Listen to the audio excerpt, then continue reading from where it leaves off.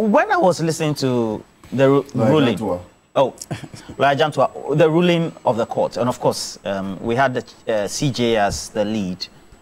I was thinking, and it looks like some of our viewers too seem to be of same mind. So, for example, Alaji Nas says, Roland, so please ask Lawyer Ishak, for example, that if Apenyo Markins had decided to contest as NDC MP currently, not cross capital, because if you look at the main objective, the argument is that the member of parliament should stay in the current parliament because he was voted for the current term. So, very good. Please take your constitution. So, let's not use Apenyo Markin. Let's say the Fomena MP, after having gone independent, decided that he wanted to contest as CPP or NDC in Fomena, knowing that he has a base to win. So it means that he will be contesting as NDC MP and be second deputy speaker for the term and will be allowed. So let's say that happens in the early part of the term, let's say by the third year, because within we have first year, second year, third year, and fourth year. By the second year, the officers would have been known and people's positions would have been known. And he decides that he wants to contest as an MP in the next election, whilst in this parliament he's representing himself as an independent candidate. So what will be done then? Will he be allowed for the next 2 years or the next 1 year to be sitting in the House whilst he represents either MPP or NDC? You see the confusion? No, there's no confusion here because the Supreme Court seems to be... I could be wrong. According to the Supreme Court's dictate. But I feel, when I go to 97, a member of parliament shall vacate. Shall vacate. The shall is mandatory.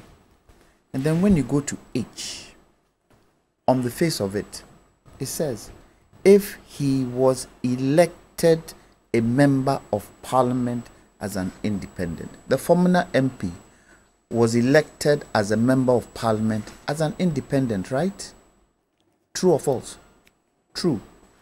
Then he goes on to say, independent and joins a political party. Are you saying the constitution should have read and will join? I'm not saying that. I'm taking it from the mandatory part of 97. It says shall vacate.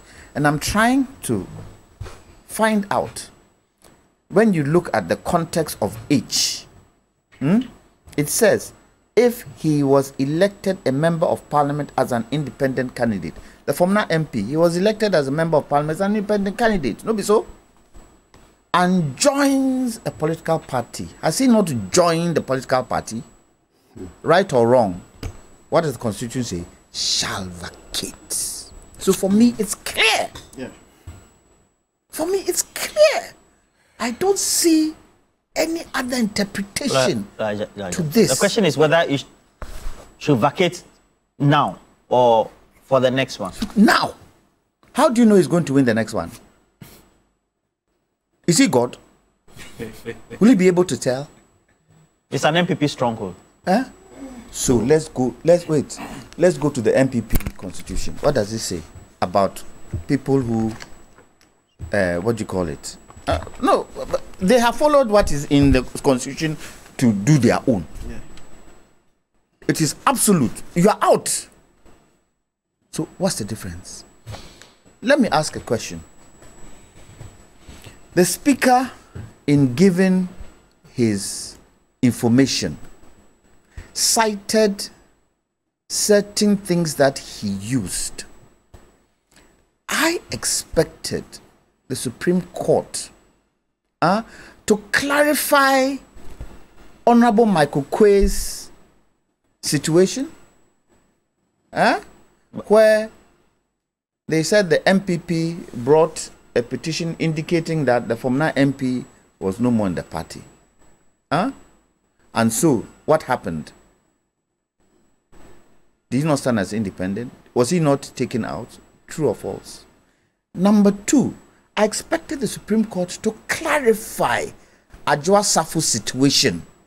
But this is not they are not looking at this is just for the order. Those were not before them. It was not before them, but it would have helped, wouldn't it? While they are taking the position to strike it out.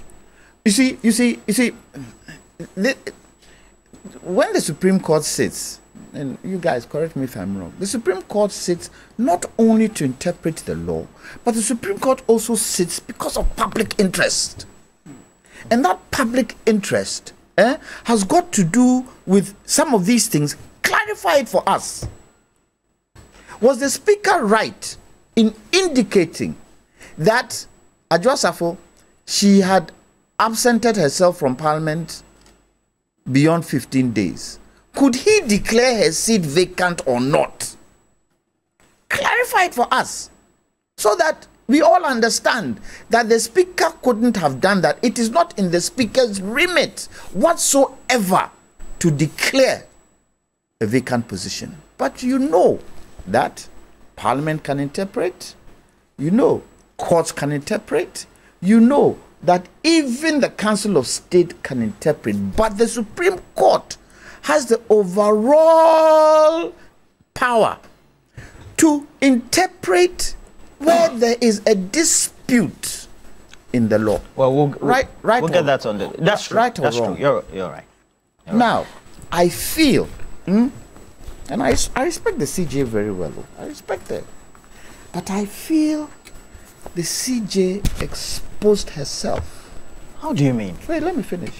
The CJ exposed herself in her interaction with Sorry, where she bleated out, "What is this country where Parliament even isn't sitting?"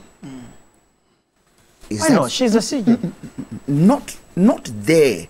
You don't express your opinion in that environment, even if that is what you think.